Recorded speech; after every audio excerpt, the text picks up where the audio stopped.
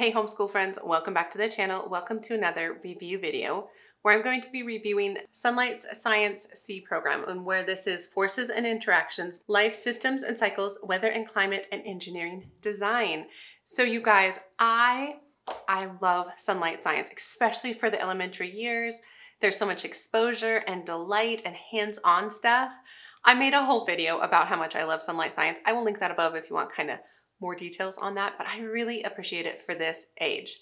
Now, as for Science C, I'm not going to be going through all the resources because that might take too long, but I am going to be hitting upon some highlights of this year in particular that we really liked, that either my kids really liked or I really liked, some just kind of stand out moments from the year. So stay tuned if you are at all interested in more information about the Sonlight Science C program.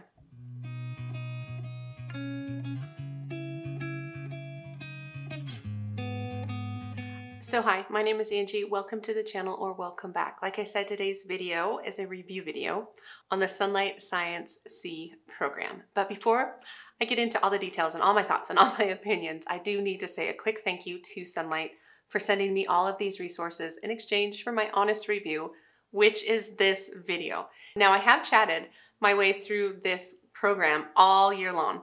I've done update videos, I've done some day in the life videos, some let's look through all the resource type videos. And so what I did is I compiled them all into a playlist.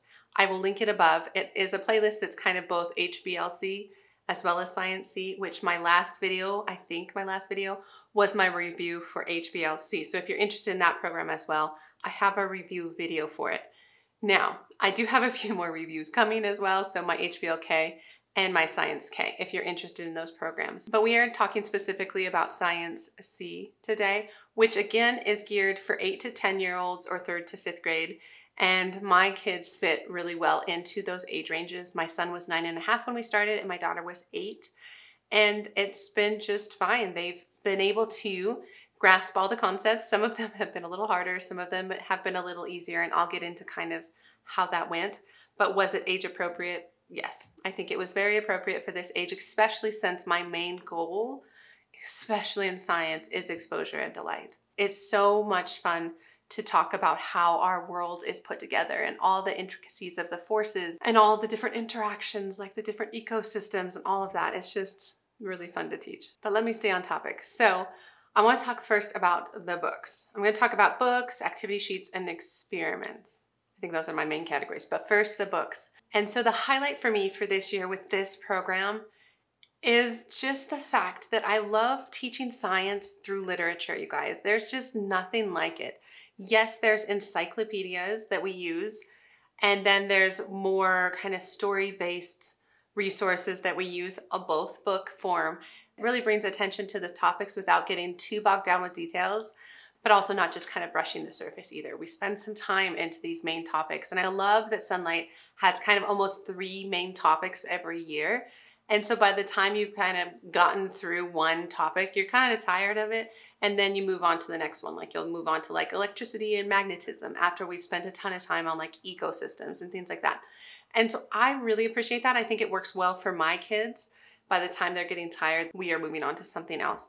The next highlight for me, especially as kind of a person with a PhD in sciences, I really appreciate Sonlight's goal of including NGSS standards, or next generation science standards. To me, that matters a lot. And they're in the process of revamping all of their programs to include these standards. And we've only used the revamped programs, and I am super impressed, you guys. I really like the fact that they are geared towards following what standards there are in science, because science standards are important, but also following kind of trends like the emphasis on STEAM or STEM and engineering and things like that. And they have not only included those kinds of resources, but those kinds of thinking, that way of thinking, especially when it comes to experiments. But I have gotten ahead of myself. Let me talk about the books. So like I said, I appreciate the fact that we are able to use literature, and we're able to use both like an encyclopedia type resource as well as some that are a little bit more story format, such as like Magic School Bus, or some of these other ones. We had some of the What Makes a Magnet and Fossils from long ago. It just kind of tells a little bit of a story. There's some kids investigating some things, and so it just makes it a little bit more like tangible and interesting to my kids. So we have a good balance of that, but we still do have important encyclopedia books that just kind of lay it out, which is really important for just kind of basic knowledge and then to go a little bit deeper into some of these books. Now, there was one book that I felt maybe was a little bit advanced, and that was this one. And it's the Traits and Attributes, talking about genetics. Now, what's funny about this is I love genetics. I taught genetics at a college level. I love it. So nothing in here did I not understand. I understood it all. It just was kind of highbrow, honestly, for these ages. And so we were able to go through this stuff. We were able to read some of it, but I was always kind of on the fly explaining it. And I feel like that would have been much harder for me without my background. Now, maybe other people were able to kind of roll with this a little bit better, but I felt like it was a little advanced. And I feel like that's been the case for almost every level we've done. There's been always like one resource I'm like, oh, that's a little bit much. But again, like I was talking in my HBL video, what I love about Sonlight is that they set the bar high. Like they're trying to make sure they have enough resources for all level of children, for all level of interest. Like, and so if you have a really sciencey kid, something like this might really pique their interest and they need this. And other kids might just kind of more want the magic school bus at this age, right? And you can meet the needs of all of the different kids. And as their teacher, I can kind of draw back and summarize as needed. So I'm not like upset about that book by any means. It's just kind of something I noticed and wanted to mention. But as for what I would say is my favorite kind of living book resource, this one. Oh my gosh, this was my favorite book of the year. Now I will share my kids' favorite books of the year. They didn't pick this one, but this was from really early on and they tended to pick ones from kind of this semester. But I love this. This book is Bringing Back the Wolves, How a Predator Restored an Ecosystem. This was phenomenal in its higher level critical thinking.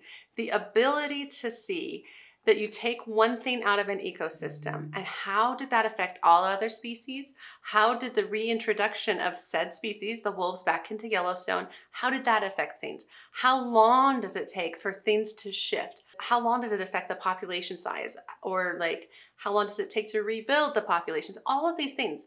And I love that we talked about like bugs and trees and other animals. And on top of that, it is a stunning book.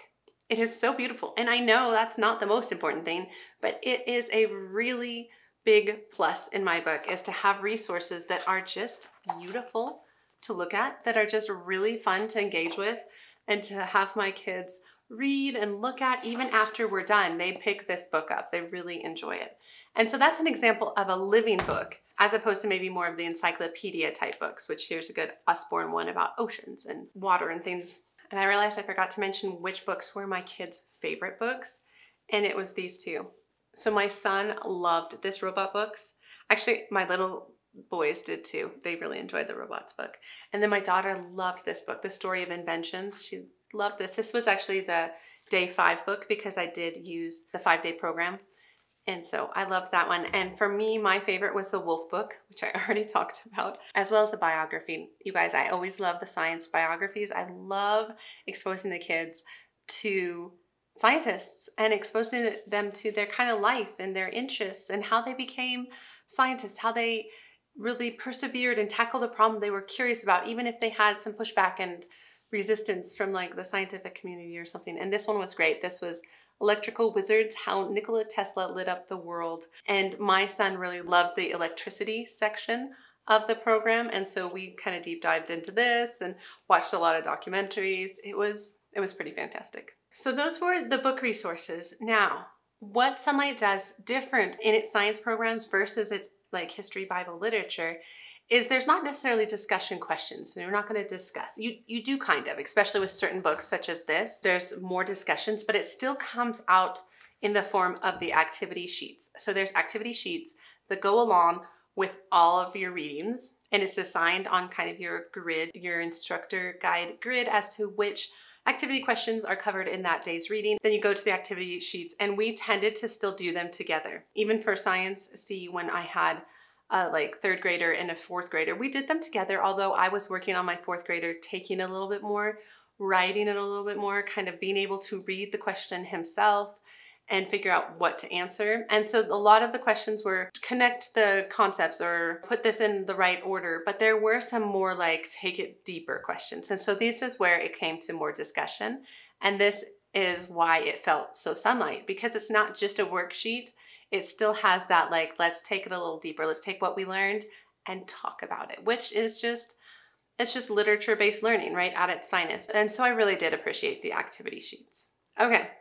The next part of the program, the next major part, was the science experiments. And here is the book. So this is the 3rd grade science experiment book, and it is full color. It is very well described as to what you are doing, and it follows along really well with what we're learning. And so since the redesign, I would say more often than not, the experiment follows the reading, or at least it's tied into the same topic. In some way, you're learning something about what you've been reading about. Now, did our experiments always work? No. Some of them just tanked terribly. Others were just spot on. They really taught the concept and really made it come alive. Like I think we did one on like beak size of birds. We had an experiment of trying to pick up different things with different instruments. One that was like more like a tweezers and ones that were more like a scoop beak. And so they had to kind of practice and see that like, wow, that was hard to pick these things up. I can see why these types of birds only eat these types of seeds. But I would say I have 3 experiments, which I might have some pictures to go along with these, but 3 experiments that my kids loved. It was a light bulb one when we were doing that electricity section, and it was trying to get the light bulb to light up and what would conduct electricity and things like that. And he loved it. It was a small little light bulb and it would turn on and off, and we got that one to work. And so that was really fun. Another one that was really fun was they had to make a meerkat den. They had to design kind of how it would work with just like paper towel tubes and different boxes, and they got to figure out how a meerkat's den would look just based on what they researched. And this was an example of where the instructions were to go online with help of an adult and research meerkats and then design how you think their den would look. It was really fun. They really loved that one. And then like I think another standout one was like the fingerprint one when we were in like the genetics section. And so all of these things were so much fun. Now, again, we didn't do all of them. Actually, we were amazing the first semester, like the fall semester. I feel like the first 20 weeks or so, I think I only missed 1 experiment because we started doing experiments on Saturdays, which really worked for me in my schedule just because science experiments are somewhat tiring. They need a lot of supplies and cleanup and all this stuff. And sometimes I'm just not energized enough to do that at the end of the day. So I started doing them on Saturdays. And it worked amazingly well until kind of we had some more issues, kind of family health issues that derailed our spring a little bit. And that was one of the things that kind of got dropped was the experiments, but we still continued with the program. We just gave ourselves a little grace and knew we couldn't pick up as much of the experiments. Now, would I do them in the summer? Yeah, but probably not. I mean, I would say that yes, I would, but honestly, I feel like we just, need a break. And so that's okay. But would I change anything? I mean, not really. Like I was saying, like I need a better experiment rhythm, but that was more on me than the program. And I already mentioned that one book that was a little challenging, but that's okay. The one thing I would add more, maybe myself personally, is more documentaries. And the instructor guide often did send you to documentaries if you looked at some of the extra content. And sometimes I forgot to look. And I really wish I would have, because adding those documentaries or adding those visuals was really helpful. My kids really like that. But I think I just need to kind of prep that a little bit more ahead of time. We'll see. But irregardless, do I love Sonlight Science still? Yes. Are we going to use it in the future? Yes. It's just a really big hit for us. It keeps science really fun. It keeps science where we're just being exposed to all of these things. Later in their schooling, they'll go and dive deeper and they'll have to kind of understand it at a deeper level. But should they in elementary? No, not in my opinion, at least. Not in my opinion. Even though I have some sciencey kids, I still feel like this is the perfect level for them. So I hope that was helpful. I hope it was useful if you are considering the program. Let me know down below if you have any questions. And like always, I do include an affiliate link down below in case you are curious about this program and you want $10 off your first order. It's there. It's there for you if you want it. But otherwise, I'll see you in the next video, which should be probably some more Sonlight review videos. And so I hope you're enjoying these. Have a wonderful day, and I will see you in the next homeschool video. All right. Take care.